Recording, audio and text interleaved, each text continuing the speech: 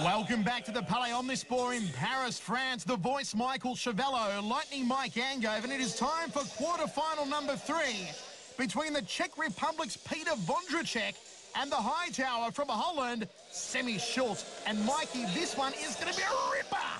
He's a super-sized samurai. I've never heard Semmy Schilt called that before. Super size indeed. Semmy Schilt, 6'11" or 211 centimetres. Mike, he's so tall, giraffes are attracted to him. Look at the size of him, enormous.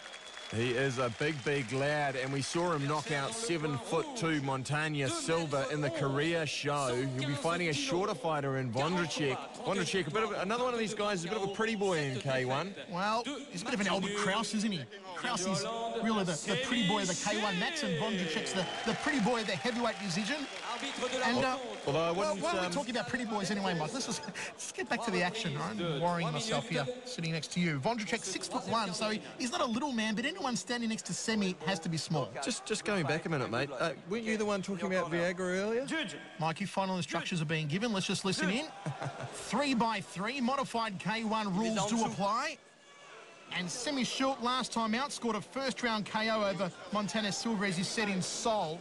Meanwhile, Petr Vondracek, former WKA World Kickboxing Champion, really has his work cut out for him here tonight against the high tower from Zuidlaren, Holland.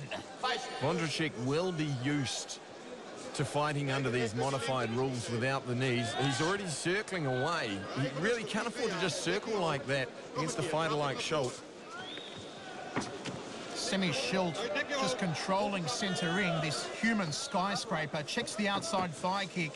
Look at Vondracek, 6'1", and he's completely dwarfed as Schilt just lifts his leg up and tries to flick the top of the head of Vondracek. Well, that kick went well over Vondracek's head, but it was only about shoulder or bicep height for Semmy Schilt. It almost took out the ring lighting, Mike. He's enormous. He's a big lad, but he's also a very skilled fighter. He has a very good kicking arsenal in particular. He comes from a karate background. A little head clash in there. Vondracek complaining about it, but it was his own aggression that caused it. Front kick from Schilt. Vondracek trying to drift off to his right, and Schilt just cutting off the ring, pops out the jab, short right hand. He'd want to work the knees there, but they are not allowed, of course. And won't that affect Semmy Schilt, a Muay Thai stylist and a karateka who's used to working his knees in close, but without them in France. Checks the low kick again to Schilt. Goes for an outside lead thigh of Vondracek. I've never seen such heavily gelled hair as that of Petr Vondracek. Ooh, nice turning right hand from the Czech fighter. Good overhand, right in. Semmy Schilt got tagged. He tagged him on the jaw. Here comes Vondracek, the lovely underdog, the Czech fighter giving it all he's got. Well, Semmy Schilt looked all at sea, and there was a jumping, hooking right hand thingy. Someone give this man a step ladder. Petr Vondracek opening up here on the raging favourite. I've never quite seen a technique like that before, but it certainly clouded Schilt, and there he gets again, right hand, left hook, and then following up with another uppercut. Schilt looking a little bit at sea right now. Uppercut from Vondracek, trying to put the chin through the top of the head. Semmy Schilt, wild left hand. And Vondracek doing an amazing job in the opening round. Well, the uppercut's not a good option for Vondracek if he's not going to follow it up with a hooking shot, particularly a smaller fighter against a taller fighter. The only fighter I've really seen use that to great effect as a short fighter has been Mike Tyson. Overhand right from Vondracek, outside thigh kick from Schilt. Takes a front kick to the midsection. He's taken more strikes than a fishing lure in the opening round. And this has got to go the way of Vondracek as he wades in with that tub-thumping right hand. Semmy Schilt not allowed to catch the kick, of course, so there was a momentary pause. Oh, overhand right again from Vondracek. Outside thigh kick from Schilt. And what a cracker! I love it, mate. Well, I have to say, I'd give that round to Vondracek. I love it when the little fella comes through, and I've got to agree. We're in green for once, Mikey. Oh, there must be something in the water, mate. A 10-9 round for the Czech fighter, Petr Vondracek. And Semmy Schilt, as I said, the raging favourite now with the elimination of Ignashov, has to be wondering what can he do. And you see Vondracek circling and eating a Semmy Schilt jab. Schilt himself really hasn't got his range, but he's an upright fighter. He's so tall that he gets away sometimes with staying upright like that, which makes him vulnerable to looping punches. Overhand right in a sort of wind-up left hook. And getting ploughed back into the ropes by the Schilt front kick. Well, Schilt no stranger in the hands department. He has had 5 boxing fights for 5 wins and 4 KOs. So no slouch with his hands. And there's the defending K1 world champion Remy Benjaski ringside as we move in to round number 2 of 3. And what has the high tower from Holland got in store as Vondracek again comes out smoking?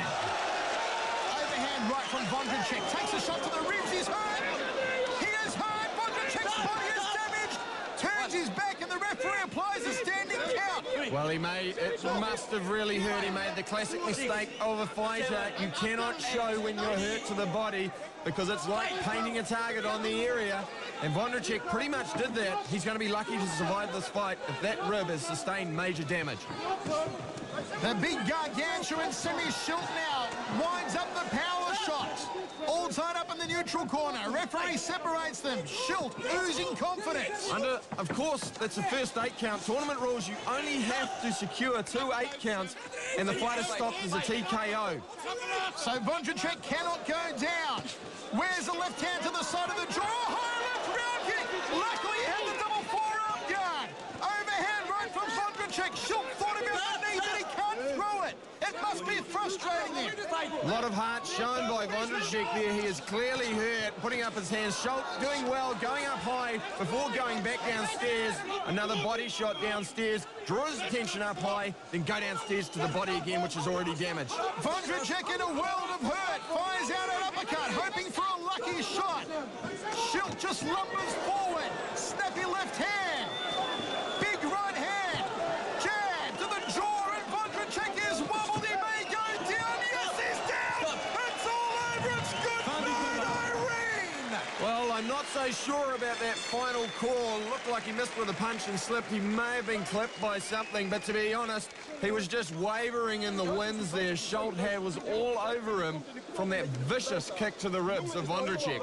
Bash Bond in the corner there with the victorious Semmy Schilt, and you know the guy's got a lot of power when he wobbles you with a jab. It's finished. And Mike, the question now has to be, who will stop 211 centimetres of Semmy Schilt in this tournament with Alexei Inishov out of the running? Well, I really don't see anyone really hurting him unless they catch him with a big bomb. He has got a pretty good chin, but we saw in that fight that because of his upright style, he can be vulnerable to overhand rights and looping shots. Vainqueur à la seconde reprise par arrêt de l'arbitre, Semmy Schilt. Well, the high tower from Holland, Semmy Schilt victorious, moves through to semi-final number 2. And as you said, Mike, I don't see how anyone could possibly stop this roaring express.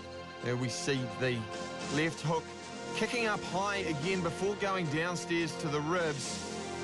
And Vondracek bouncing back as a kickback would off the ropes. There's the rib kick, followed up by the jab, right hand. Vondracek just really wavering under the power of the big Dutchman.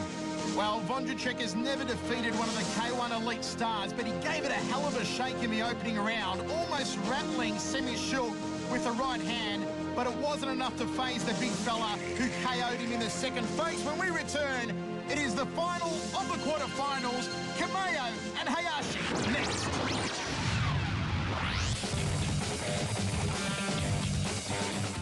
I'm on a hunger strike. They want to deport